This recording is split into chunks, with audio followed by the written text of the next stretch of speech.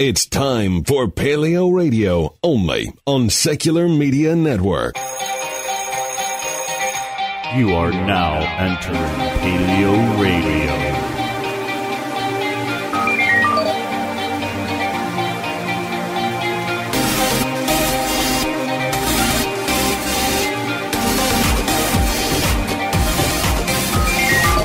Welcome to PaleoRadio with your hosts Jeremiah Bannister and Joe Elder. Welcome to PaleoRadio live here in studio at WPRR 95.3 FM, 1680 AM, and in affiliation with Secular Media Group. My name is Joe Elder. We have a lovely show lined up for you guys, and as I said, and you can tell from the intro, this is a live show. You can call in 616-656-1680 to join the conversation. Our lineup today, number one is globalization failing? This is by Bill Maher. Basically, he had a long conversation about it with some of his guests. Very exciting. Also, we're going to tie in some of the conversation about the Brexit that we left open from last week. After that, we're moving into North Carolina and their anti-LGBTQ bill that they've been proposing and how it's actually starting to cost some serious bread for North Carolina. And maybe these little social experiments for Republicans aren't that good of an idea for the citizens. Third thing is Jeremiah's going to be in at 2:30. He's going to update us about Team Tiny Dancer, give us just a quick recap of what's been going on in their lives in the past week and what's been going on with him.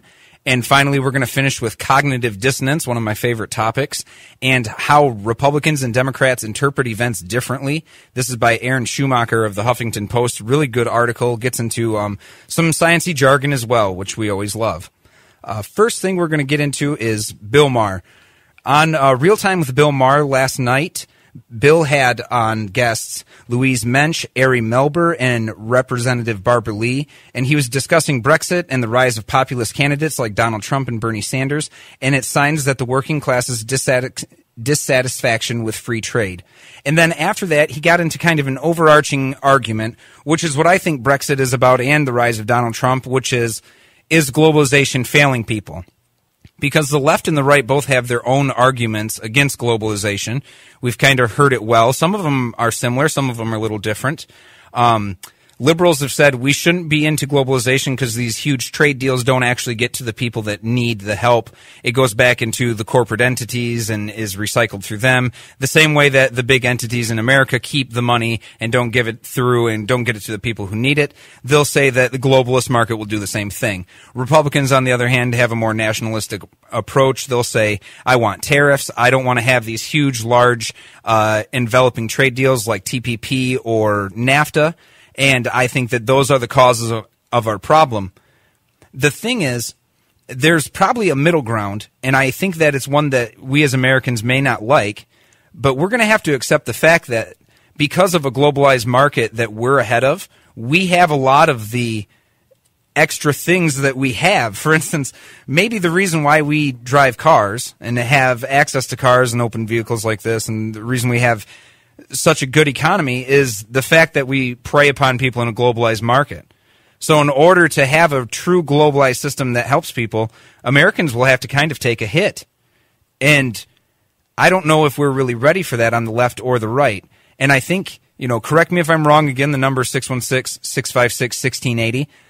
But I think Americans need to realize that even the military-industrial complex that we have, bombing people overseas, taking the assets from poor countries to give to ourselves, that is a big reason why we're getting ahead in these nations. And Americans as a whole are going to have to take some sort of financial hit in order to see other people get raised out of poverty.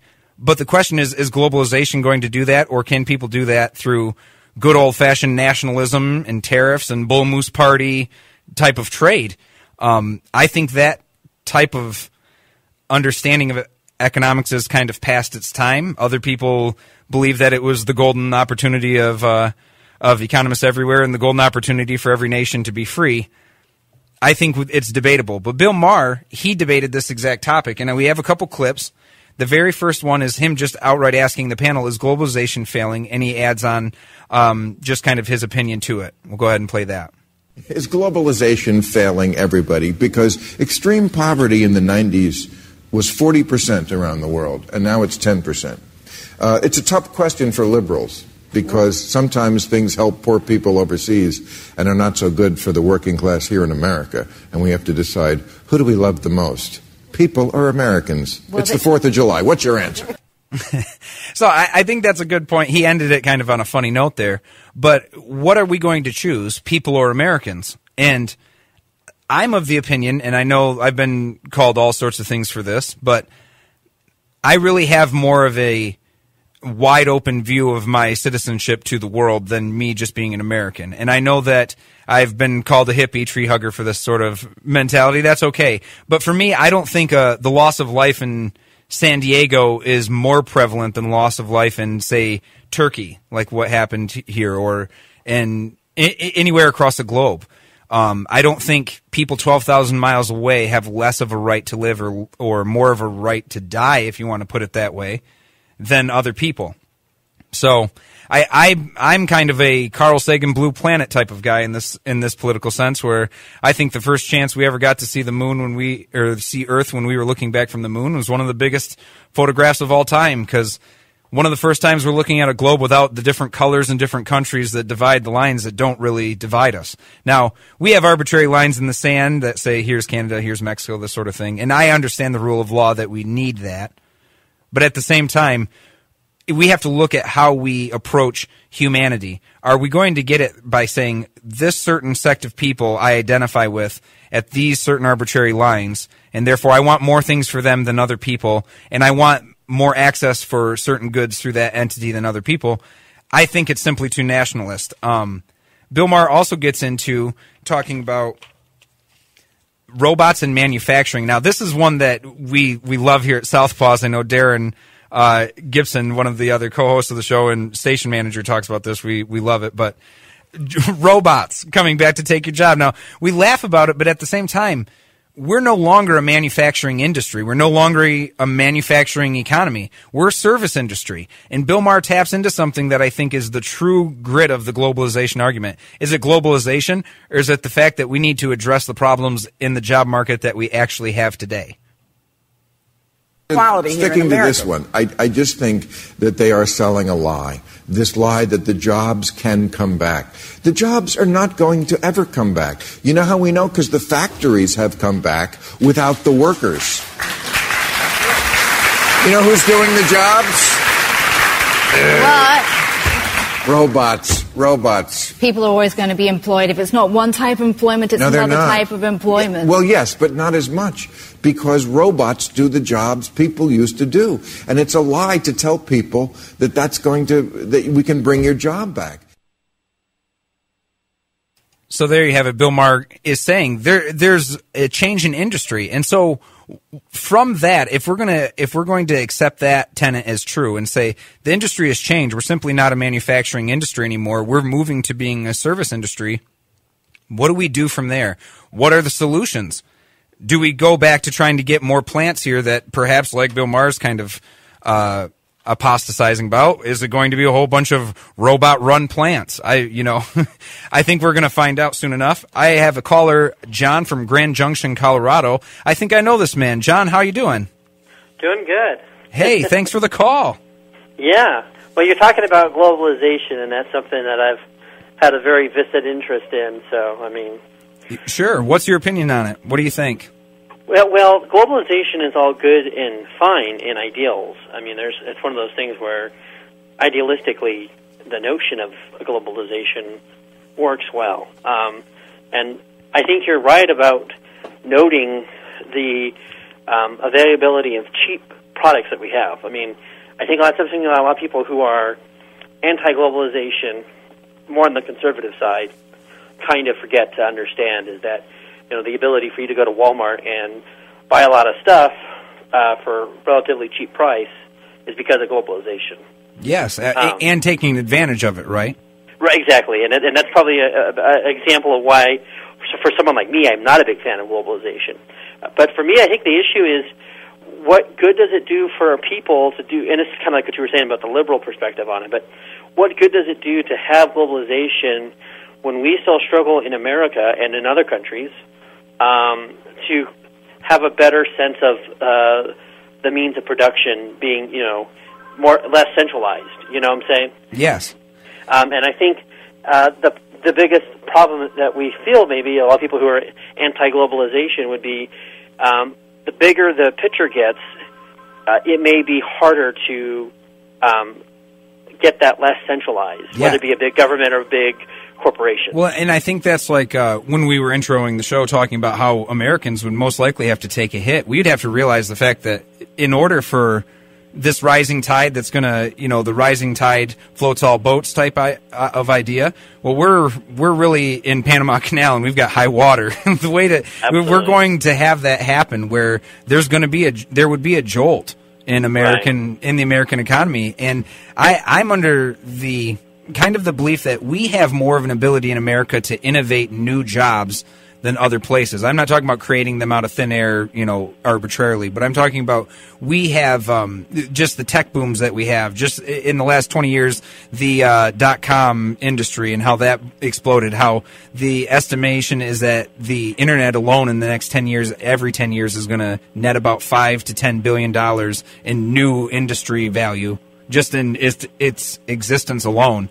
I think that our connections to that can handle some of a brunt blow of lifting some people out of poverty. But I think it mostly depends on how we look at it. If we look at it from a perspective of, I'm an American, I should look after Americans, this person is, from Uganda, they should look after people from Uganda, I'm not worried, I don't need to worry about it.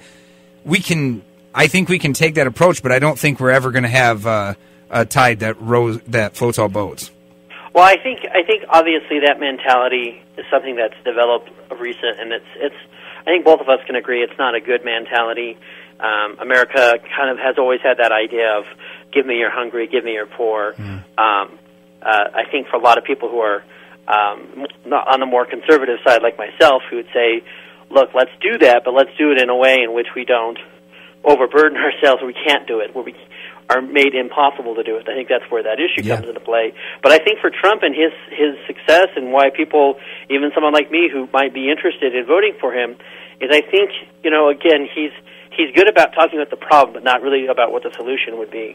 And that I think that problem is that, and this is the fear from a lot of people about the globalization, is that the value of life has gone down for a lot of people. We've not talked about that. And to say that that's globalization's fault, I don't think it is. But I think we've also gotten very lazy in this country, and I think if we want real reforms and real changes to happen, we have to be willing to suffer. I have told you, I think a couple of times in private, that I think one of the best things we can do is to increase interest rates so that people can make more money off of saving. And like you said, we're more innovative. We've always been known to be more innovative with what we can use. That's always been the American spirit. And I think for some reason we've gotten ourselves lazy because, let's face it, a select few have gotten very rich off of foreign oil and have kept us in that, you know? And it's also the reason why, like we were saying too, or at the start of the show, it's also why we have vehicles in our driveways that we can drive at an affordable rate for all of us to be able to most likely have, or a good majority of our citizenry.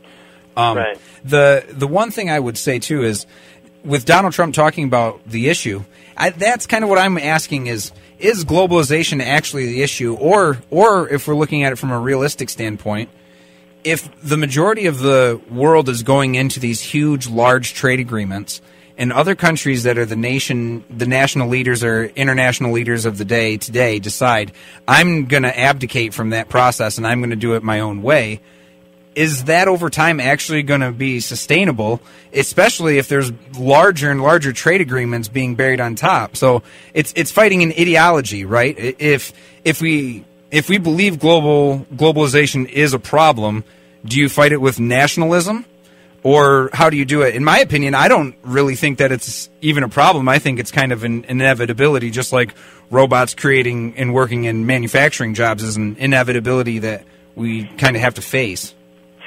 Well, I think that globalization, much like the other issues that we're facing in America and our economy that's causing us problems, like automation, and we can talk about it. And I know from your perspective, the more scientific advance we get as a society, the better.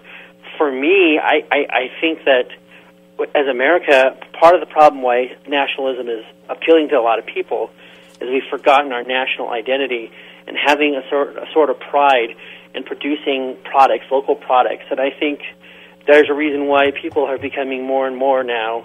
It's no longer a fad. I think it's here to stay. People buying local organic crops, local, handmade crafts. Sure. Where there is, you're willing to pay more for something that actually has been made with care. And I think that's the question. Yeah, I agree. Great points, John. Thank you for your comments. And side note, love you, buddy. You're a fantastic human being. Thank you for the call. All right, bye. All right, I have one more clip to play, and then we're going to go right into our break. But this is Bill Maher basically talking about the industry changing and what government's role possibly should be with the change from manufacturing into a service industry. Isn't the job of, look, what's happened in this country, I think all over the world, but mostly in this country, is that we're a consumer society. We're not a manufacturing society anymore.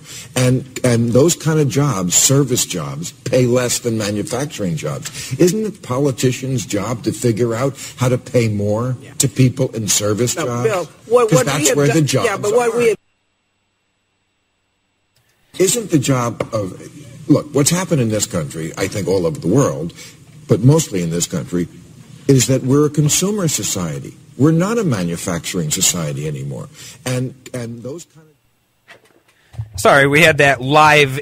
Always what happens in live radio, a short little quip, electrical difficulties or mechanical difficulties. But Bill Maher basically gets on to the point where he says, what is the main goal of government? If we see that the jobs have moved to this market, is our job to bring things back to other markets as a government entity, or is our job to focus on where the job is and where the price range and the price index of those jobs are and raise that? And I think that he gets to the main point. We're going to have to take a quick break here. The very next topic we're getting into, one that we always know and love, is North Carolina, their anti-LGBTQ bill that they've been trying to propose and how it's costing them some money. Stick around. We're going to be right back.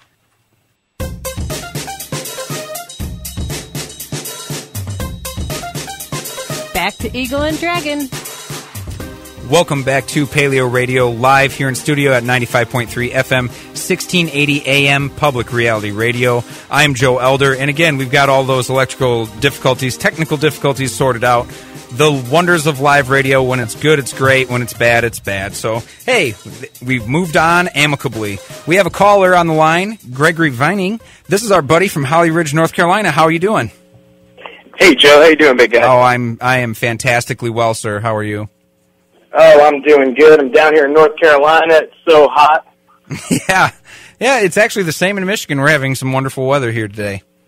And I want to tell a quick story to you about the subject you're about to talk about. Sure. Pat McCrory, North Carolina LGBT law.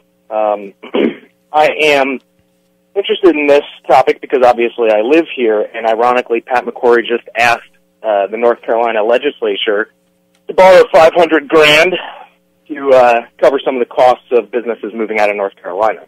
Yes. Yep. That's exactly what we're going to be covering. You nailed it. $500,000. Here's the thing. I lived last year in October in Calabash, North Carolina. It's the southernmost part of North Carolina, bordering South Carolina. And my house flooded. I was renting a house. My house flooded. I was one of dozens of homes in that area that flooded due to poor irrigation in the area. And because I was renting, I didn't have the option to get FEMA flood insurance. I lost probably $10,000 worth of stuff, my couches, my bed, furniture, clothes, all this sort of stuff. So, I went and I said, to my town, I said, hey, what's going on with this? And they said, yeah, Pat McCrory has to sign off on a disaster relief, declared a disaster area, which much of South Carolina did. And he never did. I never got any assistance through the government for any of the flood damage. And I'm not saying that I needed it or whatever. We're okay now, but it's just kind of ironic that now he decided not to spend the money when people needed it, and now he wants to borrow it from his own ignorance. And just to fill in kind of the gaps for anybody, WRAL in Raleigh reported this yesterday. This year's budget technical corrections bill set aside $500,000 to defend North Carolina against lawsuits over the controversial House Bill number 2. But exactly like you're saying, Gregory, it transfers $500,000 from the state's Emergency Response and Disaster Relief Fund to Governor Pat McCrory's office to order and handle litigation over House Bill 2. So they're directly taking it from the Emergency and Disaster Relief Fund that North Carolina has to deal with it, which in a way makes sense because it is kind of a disaster. It's not a natural disaster, but it sure has been a disaster for the state, and they just don't want to talk about it's no deal on discussions on it from what I've seen about it. I just thought it was a good place for me to pop in and say hello and kind of drop my little story about how I think that there's some subtle irony here in that whole situation. Yeah, so it just shows that this is something, again, Bill Maher, maybe I'm fanboying too much by bringing him up twice here, but he was talking about the same thing and how these are scientific experiments almost in different state legislatures, like seeing the Republican experiment of austerity versus the liberal experiment that is going on in California with being very progressive in their laws. And I think it's just an interesting take on everything that's going on. You can see pretty well if a state is red or blue and how well they're doing economically, especially nowadays. Yeah, they definitely boasted last year after the storms, and again, my town, which is the southernmost, the one I used to live in, which is the southernmost, and got hit pretty hard. I mean, it was really messy in that area. And Pat McCrory got up and he was boasting about how they're saving so much money, and this is why Republicans should be in charge. And I'm thinking to myself, I'm like, you went from boasting about being fiscally responsible, which is good. That is always good. It's good to be careful with taxpayer money. But at the same time, if you're going to use the money to legislate against Charlotte's town ordinance, which is how this whole thing got started. Yes. Charlotte started with basically a bill or an ordinance that said, hey, we want to be inclusive, we want to say something about it. It was a pretty vague law from my understanding. And right before it was supposed to go into effect, 12 hours in the state legislature, they came out and voila, you have House Bill 2. Wow. So, and then since you're from the state, can you kind of fill us in a little bit or just let everybody know House Bill 2, exactly what's the referendum on that? What is their plans with House Bill 2? And what does it actually do? I have had, obviously there are mixed reviews, and I haven't read the actual bill, so understand this is just my own understanding of the bill. Mm-hmm. Basically, the city of Charlotte, the town legislature, said we want to be inclusive of trans people, and we want people to, go to the bathroom that they identify with. It was a relatively benign piece of legislation, which I agree at the same time as HB 2 maybe was an unnecessary bill. So I will give them that. Maybe they didn't really need to say that because, again, it hasn't been a problem. But right before it went into effect, state legislature came out and said, here is the law of the land. Birth certificates need to be provided at the bathroom, at least for state buildings. I'm not sure how it affected private businesses. But a birth certificate? Yes. So you have to carry a birth certificate around to go to the bathroom? One of the big criticisms is that it's entirely unenforceable. Sure, but yeah, continue on. It's really interesting to hear from someone who's from the state talk about it. Yeah. Well, I downloaded the app so that I could listen out of town. I really wanted to be able to call in, which is working out great. Well, thank you. So, anyhow, so the bill comes out and they said, listen, this is the law of the state now. This cannot be changed in any city ordinance. No city ordinances are allowed to basically go up against this and contradict this law, which is also interesting when you're talking about small government, because they say we're for small government, and then on the state level, sweeping law for those below them. And, I think Pat McCrory is probably the kind of guy who would be happy to complain about federal laws affecting states. Yes. And it's the same thing, except it's the state legislature controlling the cities where they're saying, Charlotte, you can't do that. Here's a law now that says you can't do it. Yeah. And I think this is my own opinion on the whole entire aspect of the North Carolina law, but I actually think in these cases, and I I upset everybody on this angle. I think you do nothing. You don't pass a bill that says you can go into any bathroom that you want, and you don't pass a bill that says you have to go in by your gender identity. And we have to look at a solution that's more middle ground. I think so. I know that people have said things like I'm bigoted for having this view, but my point of view is I'm not going to go all the way as far as everybody else wants me to go on this issue. I just simply don't agree with everything about it. But I agree in equal treatment for everyone, and I agree with equal access to the same buildings as everyone does. And I have nothing against the transgender community either. But I think unisex bathrooms is the answer to the bathroom issue.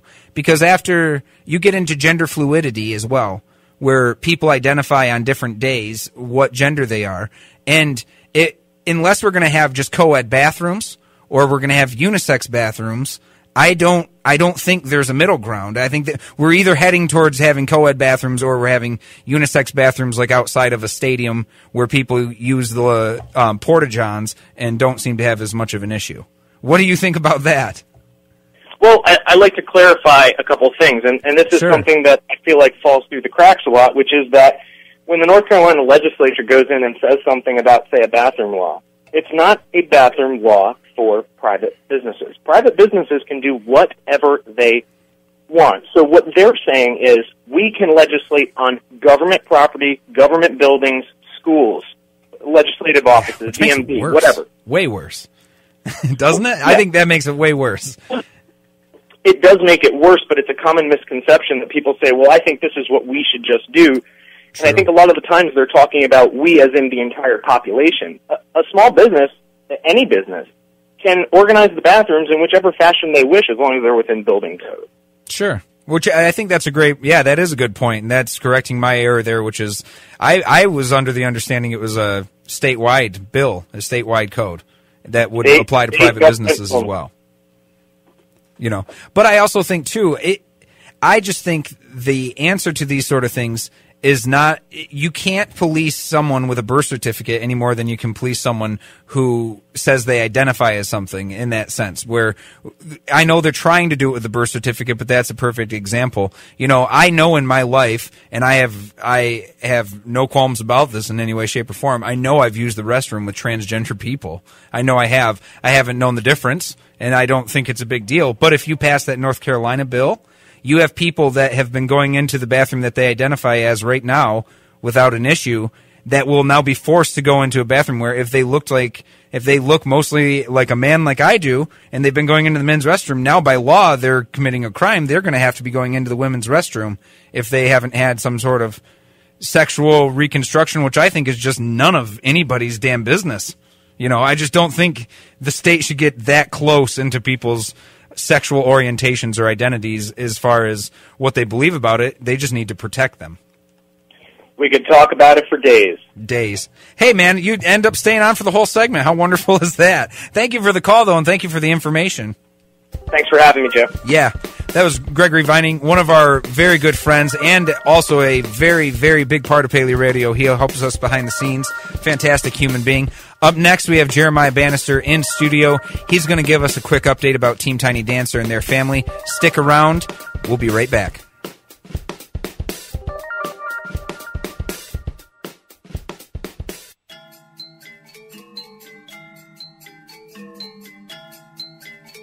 Now back to Joe and Jeremiah.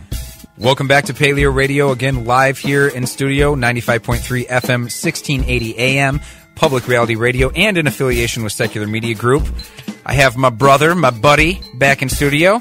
It's true. I'm the evening emperor. And actually, it's crazy because normally we record in evening time, and right now we're totally live. And I want to say thank you, Nathan, for that introduction because he said, now welcome back to Joe and Jeremiah. Yeah. And it wasn't just Joe. And it was wonderfully done, yeah. Thank you, Nathan. Wonderfully done. You're a genius, Nathan. So, a lot of things have been going on in your world, man. What's been going on? I got it. Let me say this first, man. Because I'm not in here very often. I was listening to you. I came in, we've had a crazy week here, crazy weekend actually so far, and I've got a lot to say on this. But as I'm listening to you, I came in during the first segment, and I heard you talking to John, and he's an old friend of mine. I've known him probably almost a decade now, since YouTube.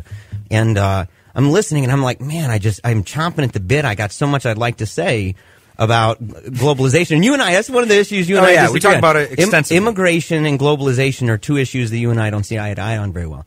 But I said, man, there's a lot I want to say. But then the second topic came up, and you started talking. I said, I am glad I'm not in that room right now. Yeah, hey. You know, but I truly believe in if you have a right or you have a defense to your position, you take it and you explain what it is, and hey, I'll take it as it is. Well, you're a powerhouse, Joe. Thank you. So, anyway, stuff to do with Team Tiny Dancer. For people who don't know exactly what that is, it's not just the song playing in the background. That's right. Right. Which is a great song, but it's not just that. That's where it came from, right? It came from this song being shared. But Team Tiny Dancer is the name that we have for our family, the Bannister family here in Grand Rapids, in our battle over the last year and some with childhood cancer. My eldest daughter, she's 12 years old. Her name is Samantha, and she's been dealing with a grade 3 anaplastic astrocytoma since March of 2015. And I was on last week, and I'd encourage people, if you want to kind of catch more up to speed, other than going to check out my Facebook page at facebook.com/Jeremiah.Bannister, or just look up hashtag Team Tiny Dancer. There's like a ton. You can find everything going that way.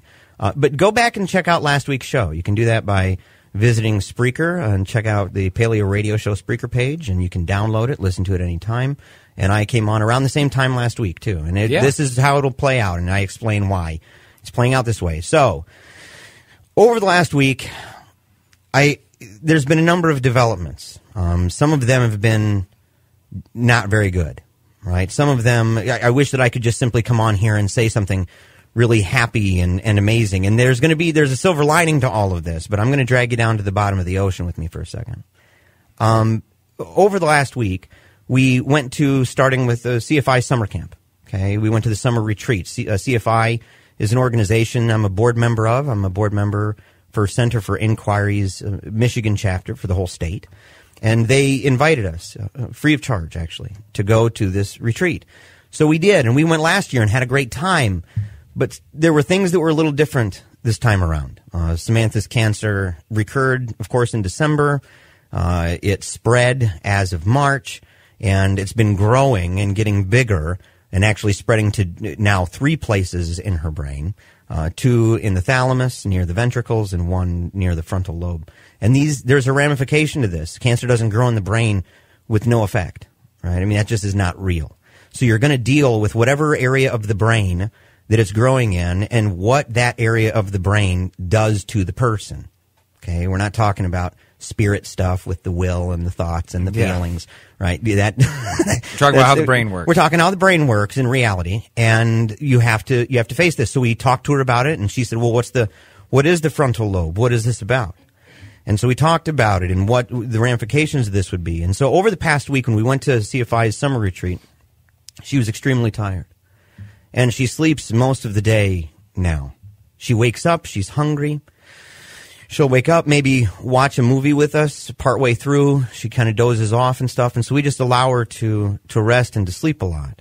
But there's been other things. You know, this week, when I was at the retreat, I laid her down to go to bed, and we were just enjoying our time with people. And I said, you know, she's been asleep for like 3 hours. I'm going to go, and I'm going to talk to her. And so I went into the cabin where she was laying alone in the dark, and I tried to wake her up, and she would not wake up. Mm-hmm. And I tried valiantly. I tried at first to tickle her, right? Then I tried to kind of nudge her. And then I grabbed her shoulders, and I started shaking her.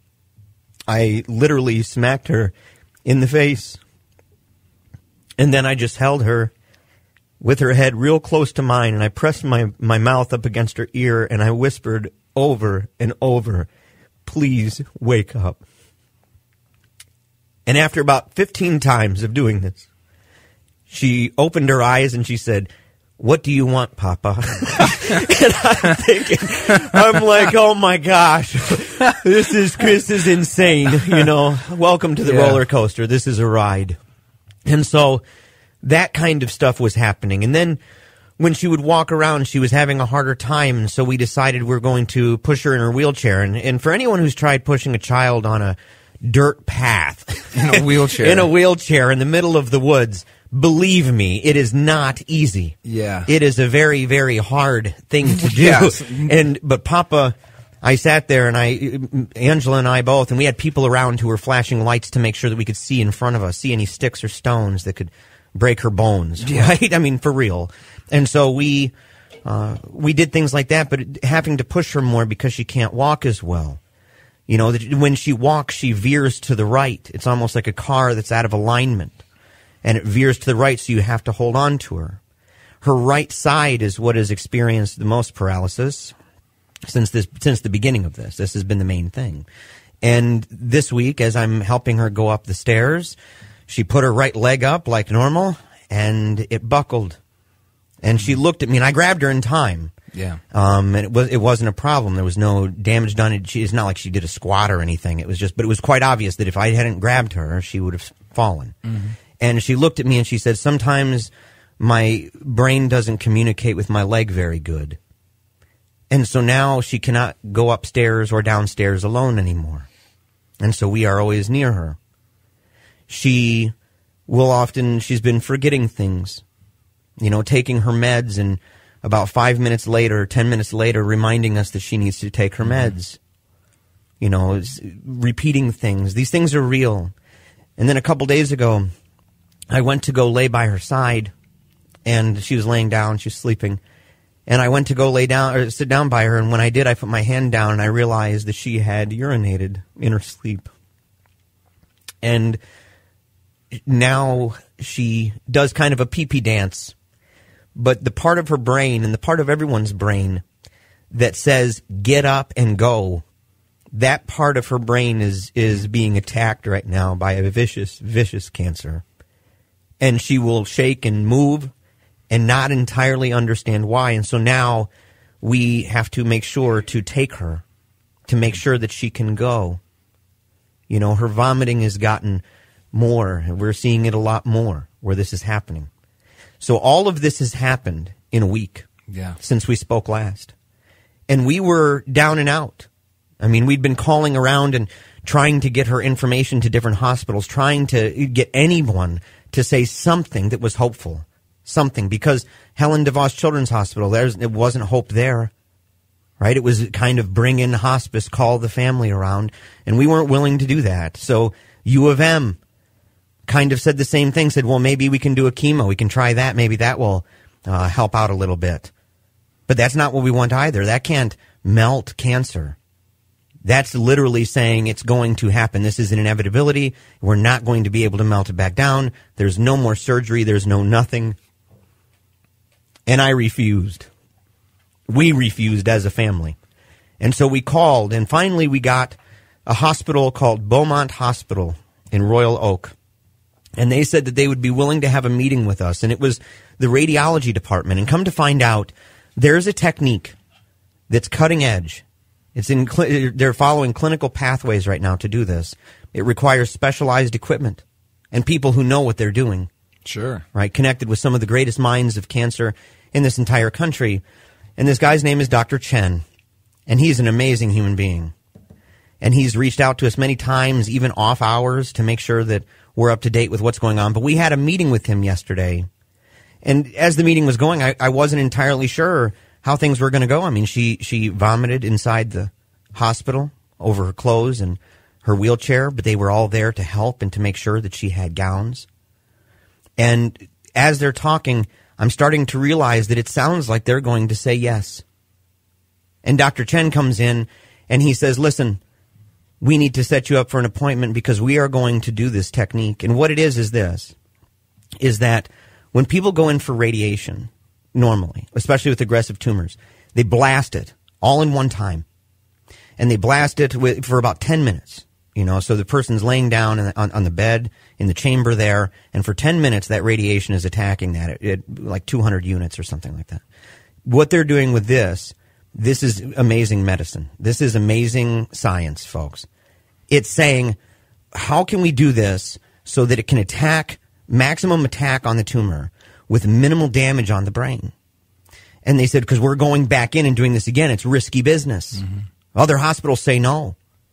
And they said, what we have to do is instead of giving 200 units at a time, Instead, we give, let's say, 20 units for 2 minutes, pause for 3.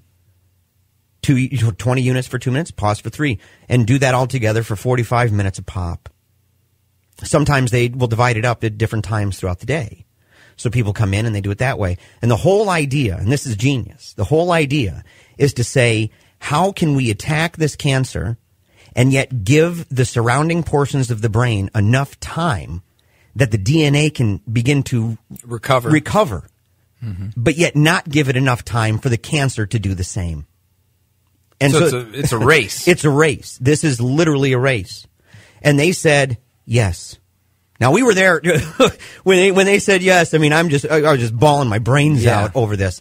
And I hate to pop a bubble with this for anyone who's following the website, because I said that we were going to have a test tomorrow on Sunday. That was what we were told. And there's a cool story behind it, but time doesn't afford it. You have to go to my Facebook page. So the thing is I got a call this morning to find out that the machine that they need to use for this is not going, for the MRI in preparation, is not going to be available at all. There are no availabilities until Friday. Now, that doesn't sound like very long, but after describing the past week to you, I think you can understand why it's not necessarily the one thing I wanted to hear. Yeah. And so we're holding strong, and we're surrounded by amazing people. I mean, not just at Helen DeVos, not just at Beaumont, but the army of people that identify with Team Tiny Dancer. They've even started posting hashtag Team Tiny Dancer for life. I mean, people love her. I mean, yesterday I think we had 600 likes altogether on 2 posts. It's unreal. I mean, I've never seen anything like that on my wall ever. And I said, people sharing it, people calling and reaching out to say, what can we do to help? What are things that we can do to bring greater awareness to Samantha and to your situation, and to the situation of other people, right, that are going through hard times like this? And so it's been a crazy week, Joe. Yeah, it's been a lot. It's a lot. But next Saturday, I'll probably have to call next Saturday. I may not be back in town. I can't promise that I'll be back here. If I'm back in town, I'll be back in the studio. But if I call, no matter what, people are going to get an update about the various tests that have to be done throughout the week. Like, for example, is the last thing I'll mention. There's a test that they want to do. I don't know if it's called a taxonomy. Whatever it is, they said because the cancer is spread, they want to know where the tendrils of the cancer are going. What's the pathway that the cancer is using in the brain in order to spread and show up in other places? And the reason why, and this was so powerful, Joe, this was so powerful to hear, because Dr. Chen looked at me and he said, Jeremiah, he said, I want it all gone. I don't want any of this there. I want it to go. And he's a determined guy. I am so happy. So you're in good hands. Oh, you better believe it, buddy. Yeah. We are in fantastic hands. So listen, if people want regular updates, you're going to have to go to my Facebook page. It's easier, actually, if you just go on Facebook, go to the search engine part at the top where you can look up pages or people and interests. And instead of doing that, just put in the pound symbol, the hashtag, and Team Tiny Dancer. It's all one word, Team Tiny Dancer. And you can see tons of people who are sharing the story. And follow me. And make sure when you follow to set your settings so that you see first. Otherwise, sometimes it just kind of gets in the blur. Right. And make sure to follow this man for his political ideas as well. You're a formidable opponent and a fantastic co-host, man. I love you to death, buddy. Thank you for joining us. I love Thank you too, for man. the update. Thank you. Up next, we're going to be talking about cognitive dissonance, Democrats, Republicans, all that good stuff. For next. debates, interviews, or speeches, contact PaleoRadio at gmail.com.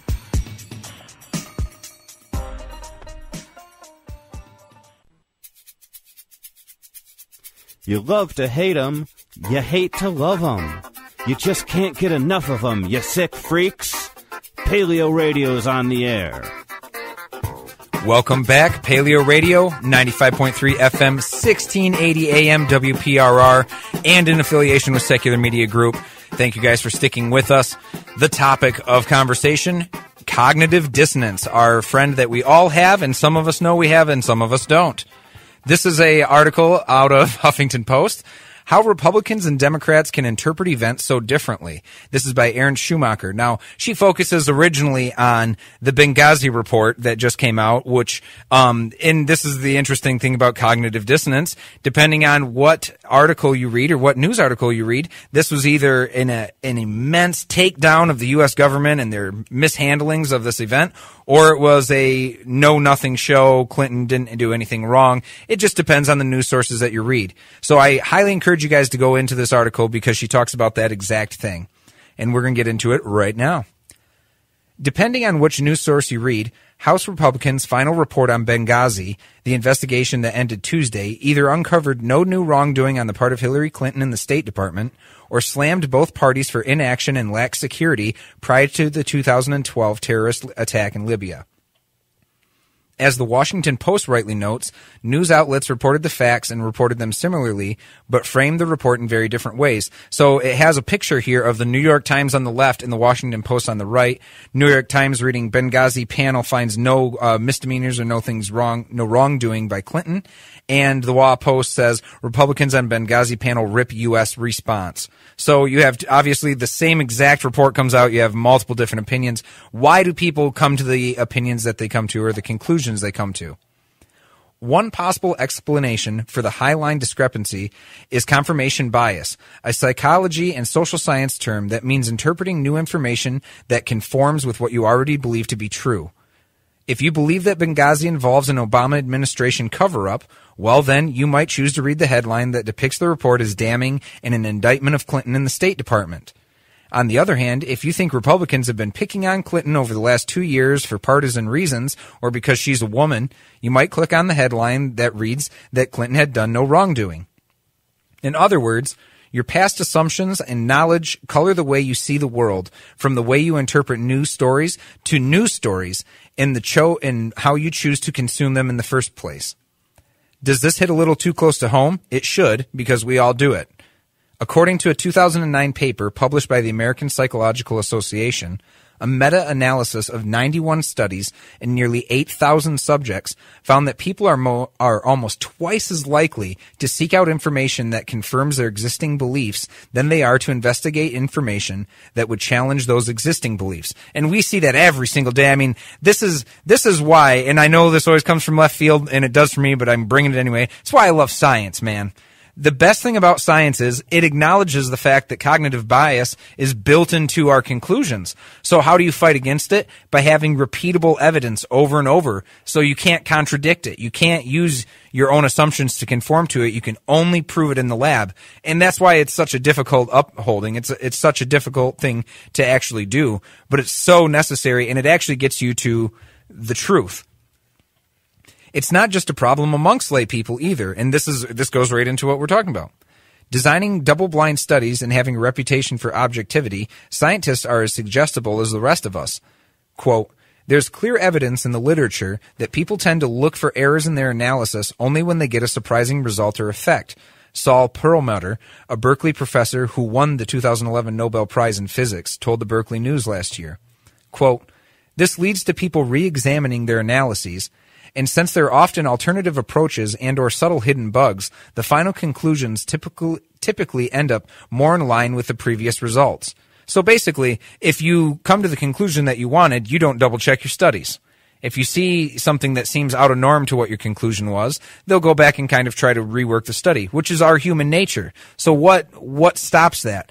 The peer review process stops that. Somebody who doesn't have the same bias as you gets to look at your study and confirm if it's true or not. Well, that has a huge implication on the things you say. For instance, earlier in the show, we were talking about the experiments that Republicans are making state by state, as well as experiments that liberals are making state by state. And you can see, look in California, where you've taken only liberal principles, and look in a place like Kentucky where you have Matt Bevin who takes over as governor and wants to put in austerity to the max. And here's your experiment. Whose ideological arguments are actually backing up what they say? Now, the left is, in some cases, they're not perfect. They definitely have their holes. But the idea of cutting your way to prosperity obviously isn't true if you look at Kentucky or Kansas or Alabama, where these are places that have blown surpluses based on austerity. So use the evidence. When it comes to consuming news, especially polarizing articles about issues you think you already understand, like the Benghazi investigation, it doesn't hurt to pick up a newspaper you won't normally read and keep the eye rolling to a minimum. Now, this is something that here at Paleo Radio we buy in a big, big way, is praise where praise is due, criticism where criticism is due, and everyone gets credit for their own ideas, and it's regardless of what party you're in. If you have a good idea, we support it. If this is one thing that I have a bit of a craw against liberals on, but I'll openly admit it, is when you see a Republican doing the right thing, credit them for it. Don't play the game of, yeah, they did this one time, but there's so many things they've done wrong. You're right, but support them on the things that you feel they've done correct. And Republicans need to do the same for Democrats. But that's how you bridge the gap, is you can say of a guy like Paul Ryan. Paul Ryan goes up, 2 months ago, and tells people that he thinks he was wrong about a lot of socioeconomic things. He thinks that he had a view of it that he doesn't previously hold, or that he previously held, that upon reflection just does not seem to hold water anymore, and he feels like he needs to change his ideas.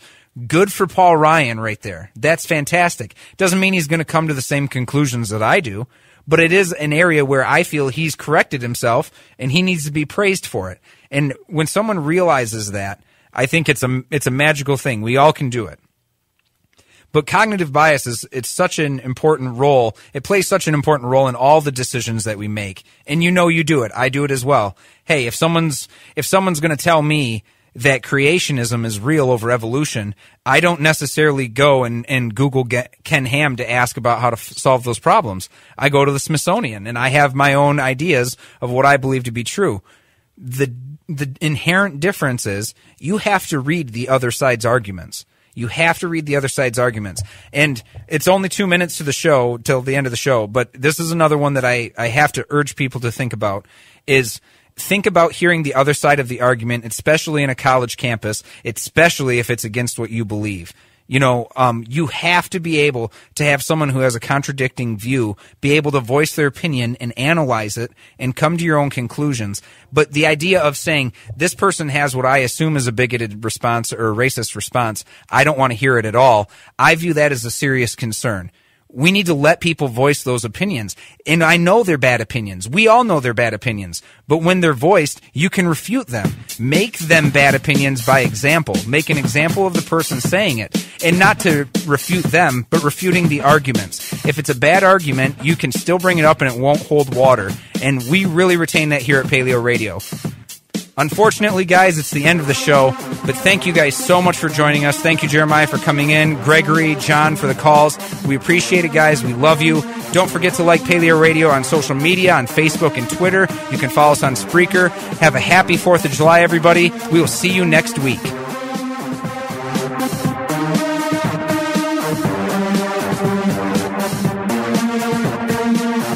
Listening to Paleo Radio exclusively with Secular Media Group.